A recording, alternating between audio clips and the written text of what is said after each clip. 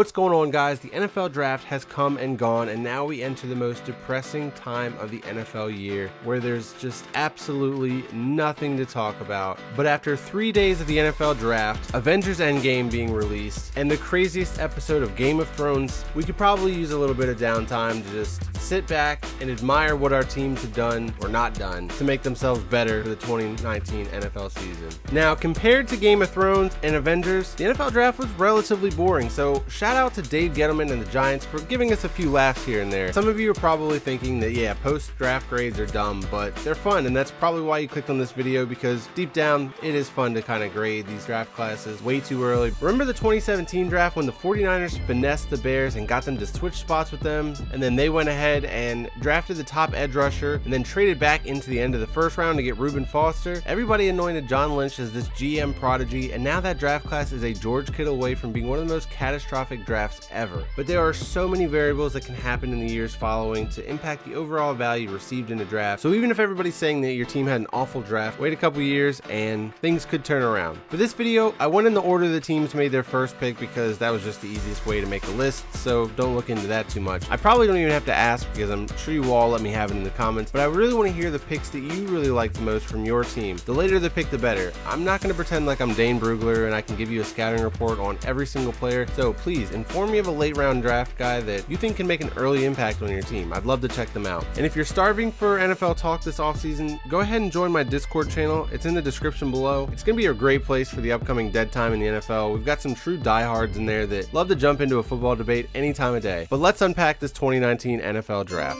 First up, we've got the Cardinals, and back in my day, the team with the first overall pick didn't BS us all offseason about who they were taking and then run the clock all the way down anyways. I'm not a fan of how the Cardinals handled this process with Kyler Murray and Josh Rosen. I'm assuming that they were trying to keep the pick on the table for someone to come and blow them away with a trade down, but as far as the general public knows, that never presented itself. The Cardinals have to be banking on Cliff Kingsbury's scheme to get the ball out quickly, because Cardinals waited way too long to address their biggest need, in my opinion, and that's the offensive line. But you can't blame the Cardinals for not reaching an offensive line when there were just so many great players falling into their lap. I mean, Byron Murphy was the top cornerback on some people's boards. Andy Isabella is an interesting pick in the second round. That might have been a little bit of a reach, but then to add Hakeem Butler there, they have completely transformed their wide receiving core, and Keyshawn Johnson in the 6th round makes a lot of sense too for them. Now they finally have got some guys that'll fit this system and allow Kyler Murray to have some guys to work with once Larry Fitzgerald retires. Zach Allen, another one of my favorite players in this draft. I can't believe that he lasted all the way into the 3rd round. And Deontay Thompson was a steal too. I think he's got a great potential to develop. He had a rough second half of the season last year that made him fall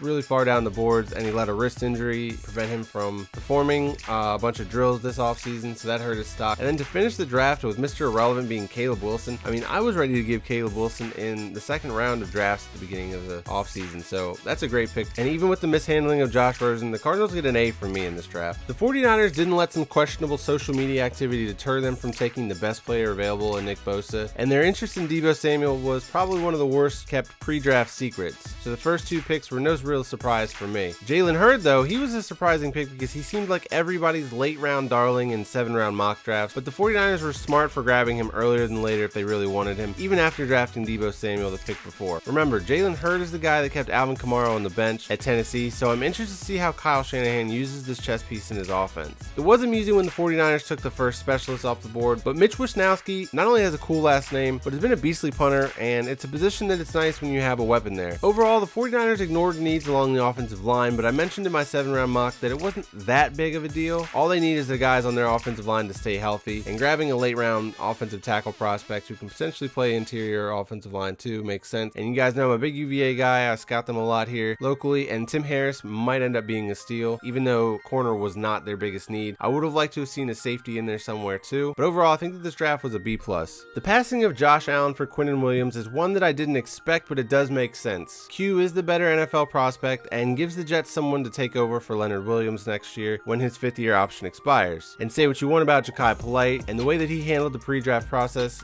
he was viewed still as one of the top edge rushers coming out for the season, and then Mike McCagnon resisted trading up into the 2nd round, and it paid off. I also love the pickup of the versatile offensive lineman Chuma Edoga, who was actually Sam Darnold's college teammate. I really wanted to include him as one of the offensive linemen in my 7th-round mock draft video for the Jets, but I was too much of a coward because of the teammate aspect. I didn't want to get too cute with it, but I should have, because it made a ton of sense then, and it makes a ton of sense now considering considering this offensive line is still in pretty rough shape. Blake Cashman was supposed to be one of the fast risers in this draft, but I think one thing these NFL GMs remind us of every year is not to read too much into the combine result and whatnot, because their boards are pretty much set before the combine even happens. But somehow we all, including myself, still do it every year. Either way, I think that Cashman was decent value and makes sense around the 5th, 6th round anyways, and he could develop into a future starter. He's never going to wow you, but he should be a very reliable player at linebacker. And then I can't tell you much about Blessuan Austin, but I found his first name quite amusing, especially after the video of Quinnen Williams sneezing, blessing himself, and then thanking himself also. After that video went viral, I thought that was hilarious and ironic. To the different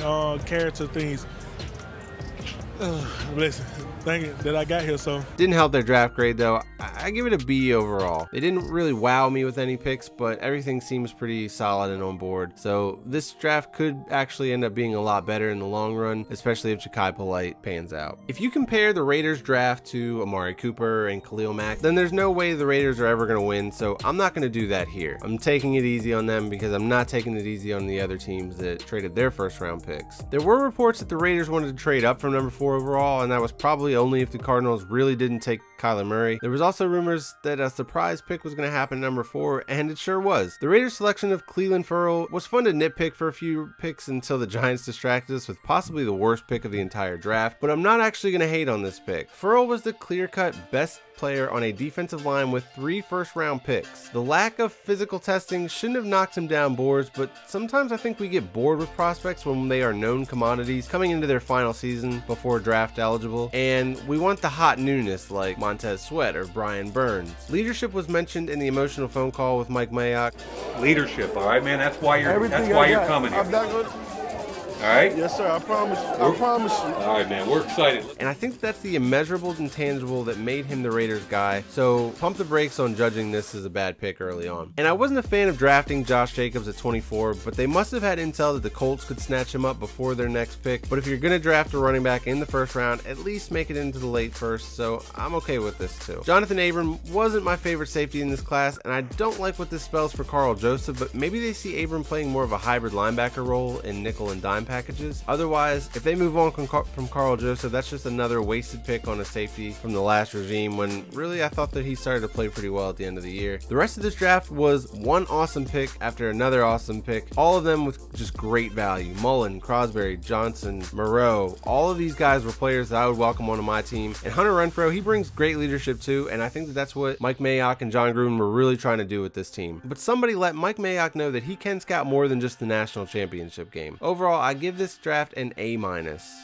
The Buccaneers also made it pretty clear that Devin White was their guy, and they did not waver, even with Josh Allen on the board. Then they turned their attention to addressing one of the worst pass defenses in the league with 3 straight defensive backs. Sean Bunting was a fast riser in the pre-draft process, but he's going to be compared to Greedy Williams his entire career after the Bucs passed on him. And then I really liked Anthony Nelson as a defensive end in the 4th round, but he's not really a pure pass rush guy, and I'm worried about where the pass rush is going to come from in this defense, especially with their shift to more of a hybrid scheme with more 3-4 looks under Todd Bowles. Jason Pierre-Paul got shipped out of New York because he didn't fit that scheme, so they're going to try and force him into the scheme now with that. I don't know, I would have liked to have seen some sort of an edge rusher who was more of a pure pass rusher guy. And then we didn't make fun of the Buccaneers for drafting a kicker in the 2nd round, so then they had to go and they had to draft one of the first kickers in the 5th round. Really, guys? Are you trolling us now? I was surprised to see the Buccaneers use a pick on a wide receiver, and then they went and signed a whole bunch of wide receivers in the undrafted free agent pool, so we're going to see if there's going to be some turnover or maybe somebody being shipped out there. But overall, with the lack of a pass rusher in this draft class, I can only give this team a top grade of a B-.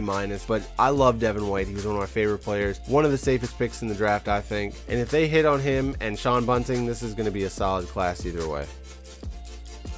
Oh, Giants. Oh, man. I said it before, and I will gladly eat my words in 3 years when Daniel Jones finally gets to start if he's really good. But this was the worst pick of the draft. I said it in my live stream, too. It reminds me of the time when the Jaguars reached on Blake Bortles at number 3 overall. All the talk was about Teddy Bridgewater and Johnny Manziel, and Bortles was this emerging prospect with all the physical tools that you would look for in an NFL quarterback. But not only did the Giants, on top of that, draft a nose tackle with the Odell Beckham pick, Gettleman opened his mouth and dug the Daniel Jones pick even further into the dirt.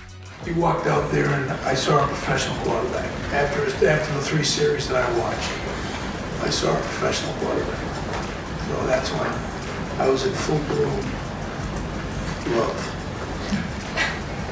DeAndre Baker is probably the only move I really agreed with in the top of their draft, but even that's questionable after spending your third on Western Michigan cornerback Sam Beal in the supplemental draft last year. It felt like the Giants were just trying to save face on the first day of the draft and just get somebody that the public agreed with. And then now you can actually see the return on Odell Beckham Jr., which I think the Giants fans are coming around now and losing a little bit of faith in Dave Gettleman as their GM and realizes that that probably wasn't the best move. The grade that I'm giving the Giants is actually the first letter of the first 3 first-round picks that they had. So sorry guys, that's the worst grade in the draft for me. The Jags were an easy team to pick for in mock drafts because for a while it seemed like Jawan Taylor was just destined to be the pick at number 7 overall, but Josh Allen falling into their laps did change things a little bit. And then the fact that they were able to land Jawan Taylor in the 2nd round makes this feel like they came away with 2 first-round picks. In the 3rd round with Josh Oliver and Quincy Williams, they might have reached a little bit there, but if those are guys that they actually sought out, then more power to them. Running back, quarterback, and defensive tackle depth was definitely needed, so I think that those were all pretty solid picks. It's hard to lose though when you get 2 first-round values in the first 2 rounds. I'm giving this draft an A. The Lions surprised me with taking TJ Hawkinson so early in the draft. They should have traded down because history has shown us that taking a tight end in the top 10 is just a bad move more often than not. The Lions should also know about taking tight ends in the first round. It hasn't worked out for them yet. It's time to stop making the same mistake, guys. Even if this pick pans out and TJ Hawkinson ends up being a good player, there's going to be so many more defensive players that were taken after this that would have prevented them from having to reach on the next few draft picks. The Falcons probably would have given them some kind of a package here also to jump in front of the Bills for Oliver, and then they could have had another shot at Hawkinson at 14 or even settle for Brian Burns and collected more picks in this deep class. But Matt Patricia seems to think he needs a baby Gronk in his efforts to replicate the Patriots, so this is the kind of stuff you're going to get. Amani Oruwariye really made up for the 3 defensive reaches in the 2nd to 4th rounds, but we'll see how they translate into Patricia's defense. I do think they got a steal in tight end Isaac Nada, but once again that's overkill when you've already drafted a tight end number 8 overall. I didn't really like this draft that much. I'm not super impressed, so I'm going to give them a C+. The Bills had a guy that I believe was also a victim to the over-analysis from going into a season as a top 3 prospect. There's nowhere really to go but down in the evaluation process from there. Ed Oliver could be such a steal at number 9. And then Cody Ford gives great value. They probably considered him at number 9 overall before Ed Oliver actually fell into their lap like that. And then they got their 2 biggest needs locked up in the top 2 rounds with 2 players that could be considered steals. I love the offensive weapons that they added too. Dawson Knox has got a really high ceiling as a tight end and it was not tapped into at all in college, so that could also be a steal for them. And Devin Singletary actually compares a lot to LaShawn McCoy, so that'll be a pretty seamless transition when they finally move on from Shady, which I would have done as soon as he spoiled Avengers Endgame. Tyree Jackson staying as a local undrafted free agent is a pretty underrated move. I'm not really going to include a lot of undrafted free agent moves in this because I think that that's unfair. A lot of these guys won't even end up making the roster, but as a local guy, him staying local and with a similar skill set really to Josh Allen, I love the fit there as him developing into a potential backup quarterback. Overall, I give this a B+. The Steelers were really aggressive and jumped up in front of the division rival Bengals to grab the linebacker that they had been rumored to have a lot of interest in. They did give up a lot for it though, but I do like the aggressiveness. That's not typically the Steelers' MO in drafts. And as much as I want to hate on Deontay Johnson because I didn't really know much about him going into this, so seeing him as one of the top wide receivers off the board was a little bit questionable to me. But if there's one thing that we've learned from the past, I don't know, decade or so, is you don't question the Steelers when they're drafting wide receivers. These guys, they just know what they're doing. And then I loved Justin Lane. I can't believe he fell to their lap like that in the 3rd round. I think that he's going to end up being a steal for them. And then Benny Snell signals a return to just more of a focus on the power running game. And then what he did with the Le'Veon Bell jersey was just savage. I love it. Great way to start your career off. I think that that's a great way to get into the hearts of the Steel Curtain fans. But I wasn't really blown away by the rest of their draft. I think everything was relatively solid. I'd give them a higher grade had they not spent so much on trading up, but Devin Bush could make it irrelevant, so we're going to give them a B+. The Bengals were probably okay with the Steelers using multiple resources to grab Devin Bush because Jonah Williams is another top 5 prospect that fell due to the hot newness going in the top 10. And he's going to help one of the worst offensive line units in the league and prevent Bobby Hart from being anything more than a backup swing tackle for them. The Bengals clearly identified their needs and double dipped at offensive line, linebacker, and running back in this draft. These guys will help replace Vontaze Burfict and provide insurance for Joe Mixon and Giovanni Bernard. Gio might even be replaced by Trevion Williams sooner than later because they've got really similar skill set. And between Mixon, Gio, Travion, and then Rodney Anderson in the 6th, somebody's got to be healthy for this team each week moving forward. Ryan Finley was a solid developmental quarterback, but I wouldn't expect much from him. It's weird to me that he got drafted before either of the NC State wide receivers, because I felt like they were the ones making him and not the other way around. They bailed him out with insane catches, and Kelvin Harmon just made amazing catches for him on the regular. So we'll see if he pans out, but like I said, don't expect too much. And then I really like the move of pairing up Michael Jordan to play alongside his old teammate in Billy Price, and it allows Michael Jordan to play guard, which is what he played in the NBA and won 6 championships with. So obviously playing guard for him makes a lot of sense. I'm gonna give this grade a B- though, because I felt like Jermaine Pratt and Drew Sample were a little bit of reaches, and I actually would have liked to have seen them get another wide receiver in there, especially if they're gonna let John Ross go. The Packers may be the reasons the Lions didn't trade down for TJ Hawkinson, and the Pack had to settle for the ultimate boom or bust pick in this draft. Rashawn Gary, I thought, was actually gonna end up falling a little bit more once we found out that there was maybe some medical concerns going into the draft, and then trading up for Darnell Savage was an interesting move that I just didn't see coming. They must have really coveted him and didn't think he'd make it past some of the safety needy teams in front of them. This is a move where I can't downgrade them because I don't necessarily agree with their draft board, and we'll have to see it play out on the field, but having the best name of the safety class isn't going to be enough for this move to be a good one. He needs to be the best player in this safety class altogether for that move to really work out. But I love the move of Elgton Jenkins and Jace Sternberger. I felt like those were great value picks in the 2nd and 3rd round and are going to be centerpieces on this offense moving forward. Overall, I gave them an A-. Christian Wilkins was a solid pick that I mentioned and mocked a few times leading up to the draft for the Dolphins. He showed the energy that he will bring to the Dolphins locker room on stage with Goodell, and that's exactly what Brian Flores needs to rebuild things in Miami. It's funny because I joked in my final mock about them tanking for Tua, and they were able to collect the 2020 draft pick in the process of trading down, and then they traded that 2nd round pick after trading down to the Cardinals for Josh Rosen. Personally, I loved Josh Rosen last year, and I think he's still got an awesome potential as an NFL quarterback. I don't even need to go over the rest of these guys in this draft class, even though I really liked Michael Dieter and I thought that Myles Gaskin was a nice pick in the 7th round. But this draft class is going to hinge on if the Dolphins allow Josh Rosen to be successful and if they build on him going into the future. If they try to turn around and move up and get Tua still, then this was a silly pick. I mentioned them drafting a guy in the late rounds in my mock draft just so that they could keep the fans happy for a year and try and make it look like they're not tanking. But if they don't legitimately give Josh Rosen the success, it's not only a shameful on them, but it just looks bad for the league. I think that this is a good quarterback, and put a decent offensive line in front of him, he could be really successful. I hope that Josh Rosen ends up being the Dolphins' future quarterback, and if they go ahead and win more games than we all really anticipate this year, he's definitely a guy I'll be rooting for. Overall, I'm going to give them an A because they were able to land a top 10 quarterback for a very late 2nd round pick. There's no better deal than that in the NFL.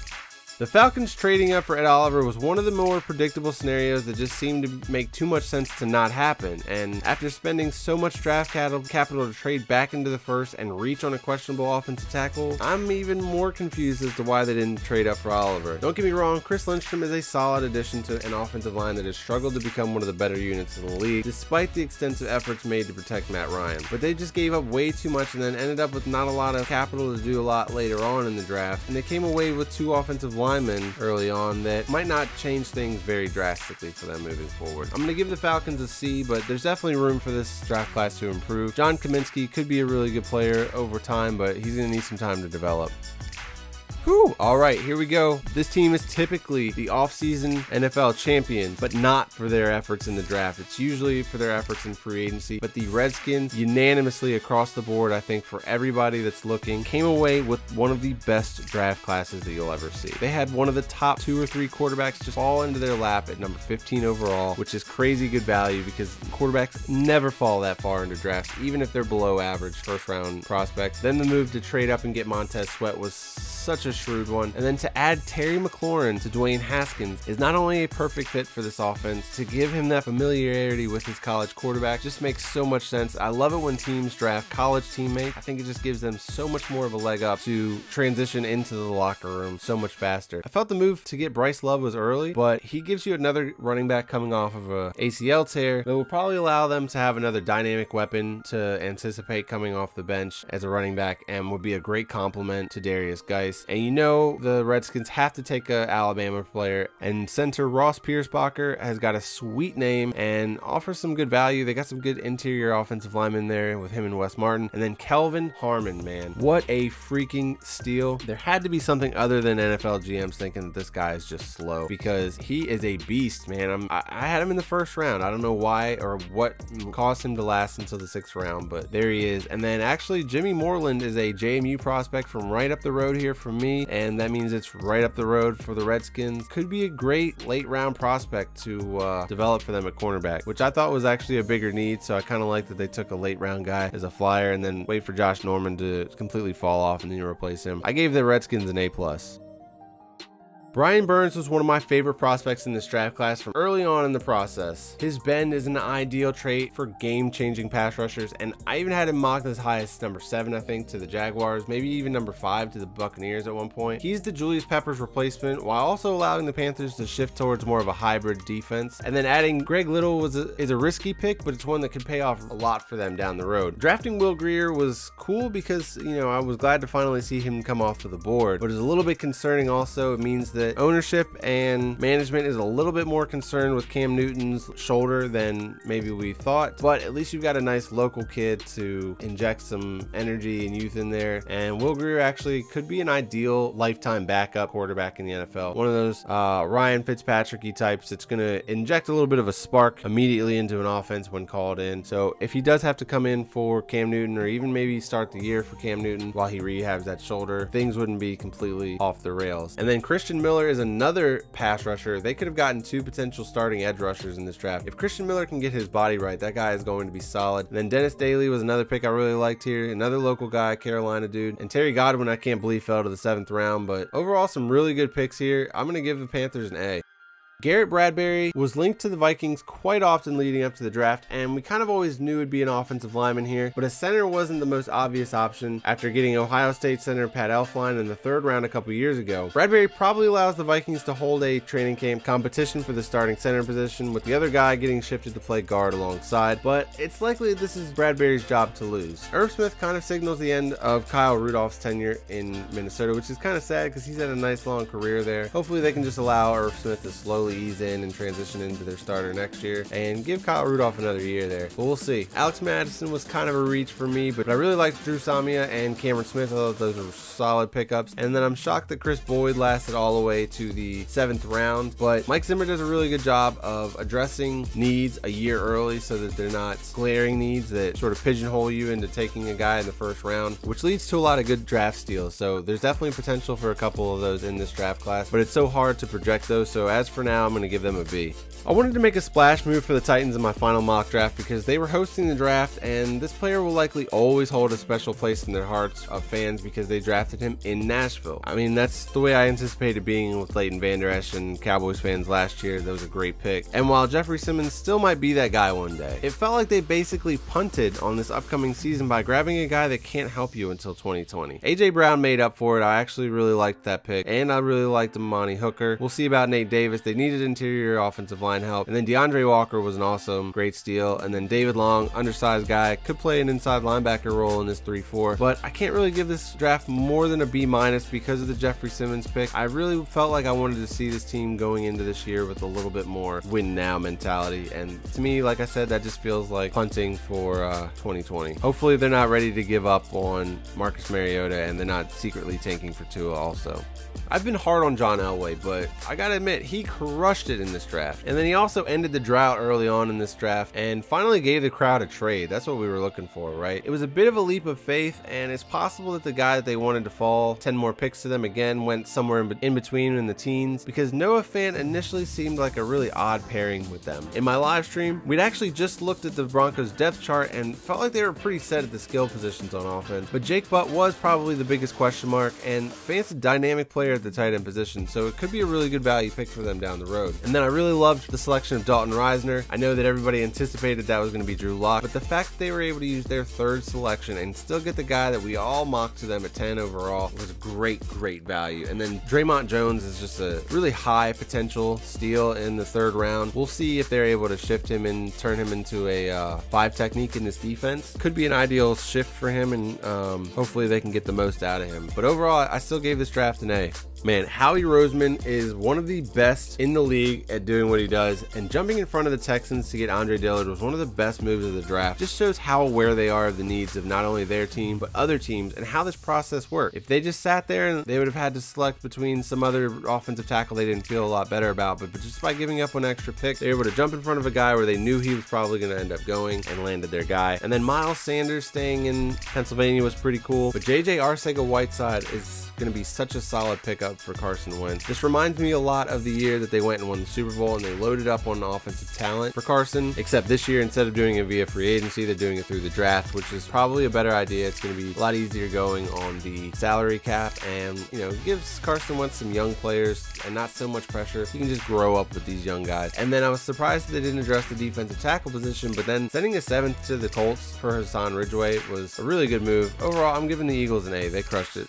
All right, now we have the Texans. So, quick story here. I don't believe in having a second favorite NFL team to root for, but with me being from Texas, I kind of hope for success for the Titans and the Texans from, a little bit of a distance. And I've been on the Deshaun Watson train for long before he even got to Houston, so when I got those two paired up, I really was excited for their potential. But there are a few teams in the league that just really struggle to evaluate offensive line prospects, and the Texans are definitely one of them. They really did get screwed by the Eagles jumping in front of them, and this feels like last year when the Raiders traded back thinking Mike McGlinchey would still be on the board, and then when he went, they just sort of panicked and settled for Colton Miller. I kind of wish that they would have tried to trade down a little bit, but with a couple of offensive line needy teams right behind them, I get it why they didn't want to risk that. Titus Howard is a really interesting prospect and could end up being a legit NFL left tackle, but coming from a small school, as well as the second offensive tackle they took in as many picks in Max Sharping, it's fair to assume that there might be a steeper learning curve for these two, and with the Texans in win now mode, these guys were definitely head scratchers. Kahale Waring, I think that's how you pronounce his name, at tight end, and Charles Omenihu, I think that's how you pronounce his name. I should know, I'm a Texas fan. Those guys are low-key future starters, honestly, and I actually kind of like the idea of adding a fullback to this offense. You'd be surprised how a guy like Lamar Miller could probably perform with a little bit of an extra blocker in front of him. I mentioned that they should go back-to-back along the offensive line at some point, or at least 2 out of the first 3 picks, and even though I'm not too familiar with the actual abilities of these prospects, I say that they nailed this draft as far as addressing needs, but I'm going to give them a B-, because some of the picks felt like a little bit of a reach.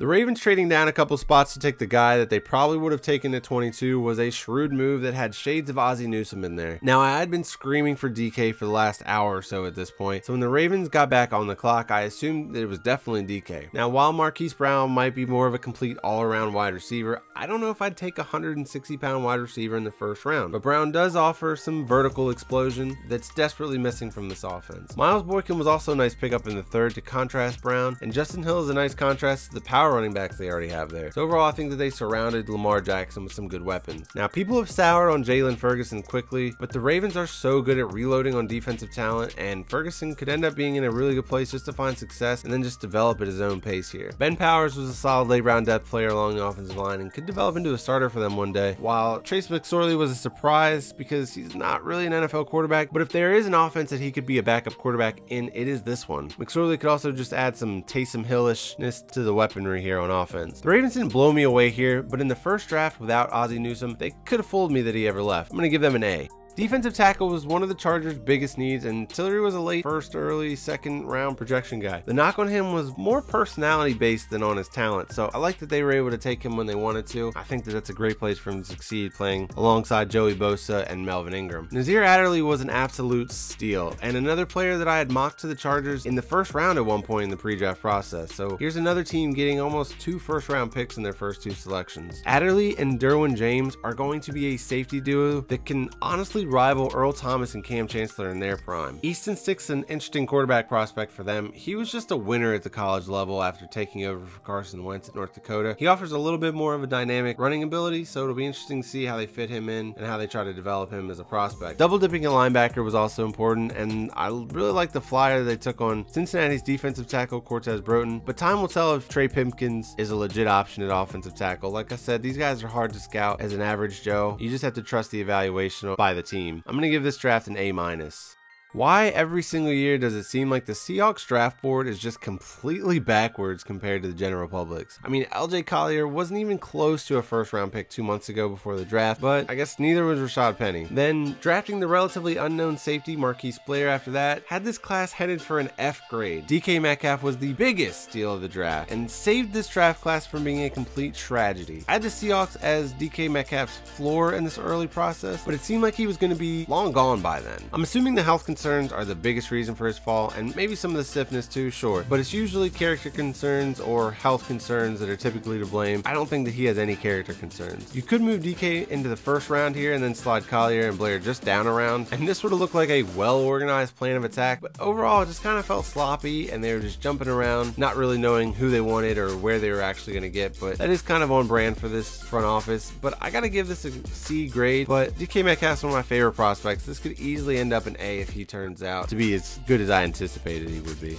Those of you who've seen some of my pick'em videos from the regular season, you guys know that I enjoy hating on the Patriots as much as any guy, and I'll do it at any given chance. And in my final rumors mock, I mentioned how annoying it was that such a successful draft just seemed to fall into the Patriots' lap every single time I go through a simulation. But it's pretty funny, some people assumed that I was just setting it up like that on purpose for some odd reason. And that's because the Patriots have very few holes on their team and can actually go best player available, and where they were slotted to pick, it just sort of allowed them to clean up solid talent from each round that fell to them. Take the first round for example. N'Keal Harry is going to be a vicious weapon in this offense, especially with Tom Brady becoming more and more of a check down specialist in his old age. I might have picked Justin Lane over Joejuan Williams, but that's just splitting hairs here. I'm just nitpicking. Yadni Kajust is another player that I had in the first round earlier in the draft process in mock drafts. And doesn't Chase Winovich just seem like the kind of player the Patriots really white? Damian Harris was kind of surprising, but like I said, the Patriots can stay true to their board and take best player available, and with the nature of running back being a position with high injury risk, it makes sense and was a luxury pick that they could afford here. But Jared Stidham could prove to be the biggest steal of this entire draft class, maybe even the entire draft if he becomes the heir apparent for Tom Brady. He finds himself in a dream spot for future success. That, or the Patriots will turn around and trade him for a second round pick in a couple years. But I gotta give the Patriots an A on this. They killed it.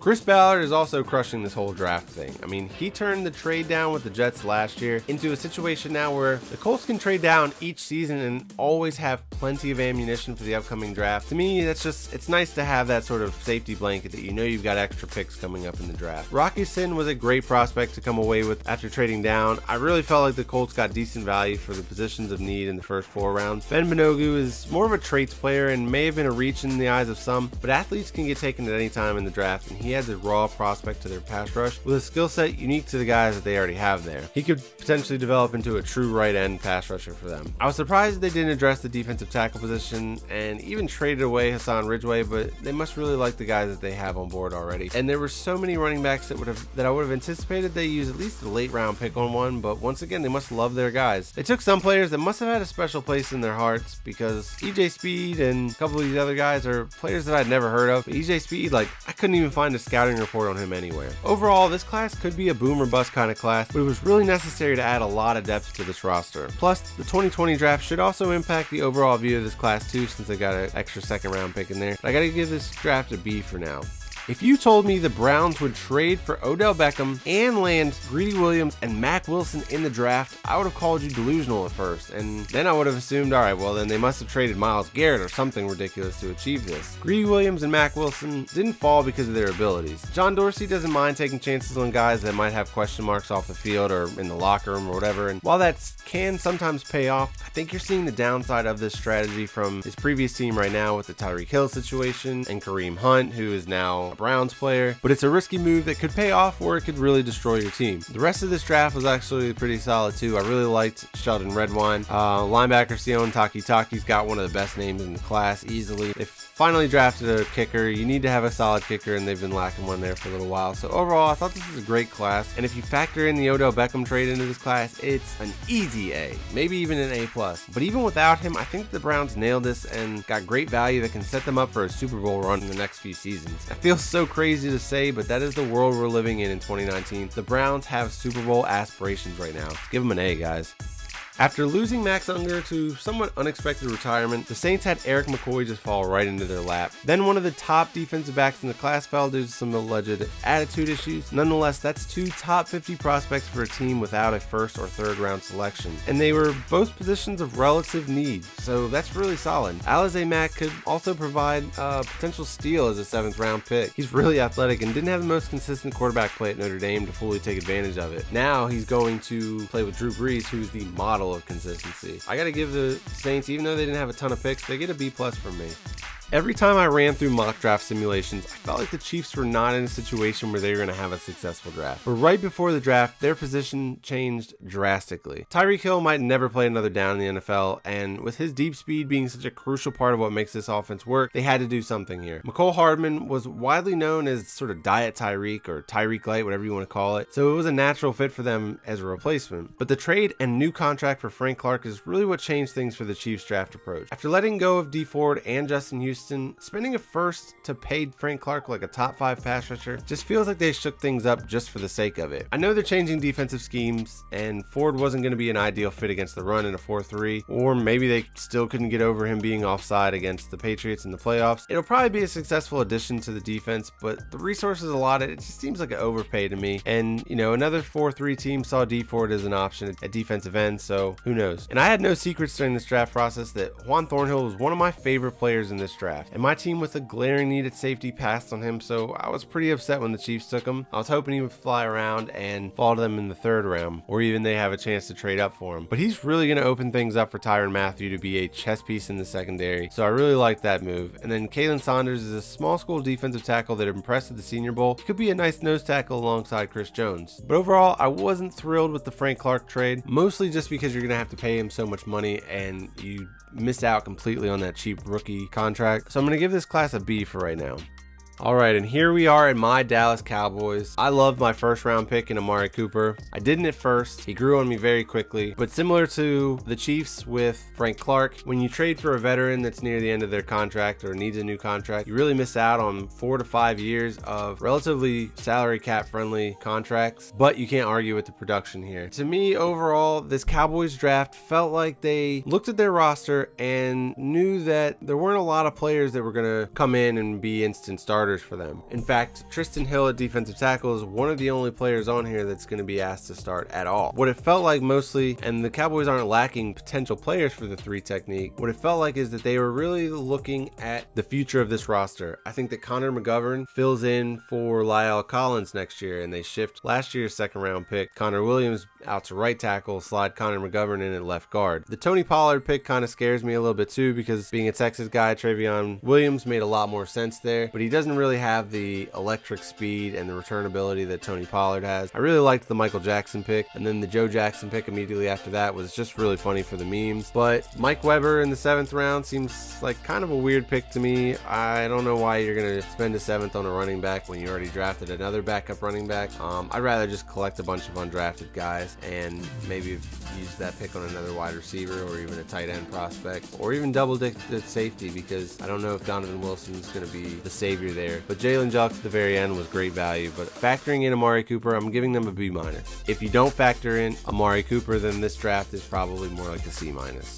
After looking like the Rams were just going to sort of opt out of this entire draft, they ended up with Taylor Rapp late in the 2nd round, which I thought was a steal. He could end up being such a good player for them. But the pick that I was the most worried about and sort of alerted by was Darrell Henderson in the 3rd round, who was one of my favorite, if not my favorite running back in this entire class. But to take him so early for a team like the Rams when you've got Todd Gurley, it makes me feel like, okay, this knee issue is a little bit more serious and we should be officially concerned. Or they just like the idea of having a 2-headed monster like they did in the playoffs and they just wanted a younger prospect to do it. Still though, feels like a little bit of a reach, but then they kind of made up for it with David Long and Bobby Evans. I felt like were great picks. I don't know how David Edwards made it all the way to the 5th round, and then to get Dakota Allen from Last Chance U to play for a team in LA just kind of seems like a nice little Hollywood story. So I'm gonna give the Rams a B.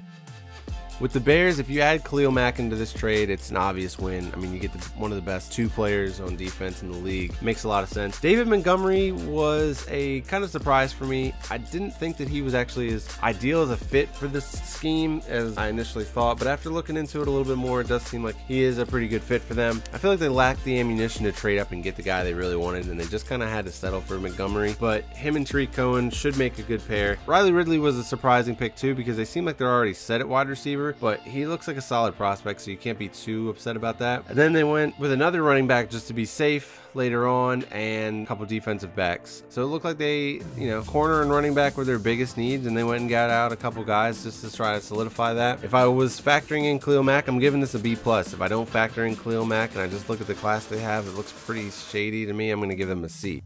That's going to do it for my 2019 NFL draft grades, guys. Maybe during the summer I will go ahead and look back at some draft grades from a few years ago, and then we can start getting into a yearly tradition of regrading drafts from a couple years behind and just sort of see how they turn out. And then after a couple years, I think I made draft grades for last year, but that was the first year I'd ever done them. So then in a couple years we can go back and we can start looking at my grades and really digging in and seeing where I went right and where I went wrong with these way too early assessments. I'm also going to knock out a 2020 mock draft, a way too early version. I had a lot of fun doing it last year, and I think I actually got a couple of players paired up with the teams that ended up selecting them, so that was actually pretty cool. I don't know if I've ever done that before. So I'm going to come out with one of those, and really those are not even supposed to be taken seriously, as I think that this is the order it'll be in. It's more about prospect awareness. It's about looking up the prospects that are going to be on the radar in going into the season, and knowing that this is an elite player at their position. So anytime you see their team on TV for a certain game each Saturday, you can go ahead and peep those guys, like the obvious quarterbacks that are going to be in there. But there's also a lot of good offensive linemen, and it seems like there's some really good wide receivers in the 2020 draft. So stay tuned for that. I will be trying to put out a video at the beginning of each week, each summer long. So stay tuned. Make sure you hit that follow button. Hit the like button. It helps me out more than you can imagine. I appreciate you guys all for watching, liking, commenting, subscribing, all that good stuff, and I'll see you in the next video.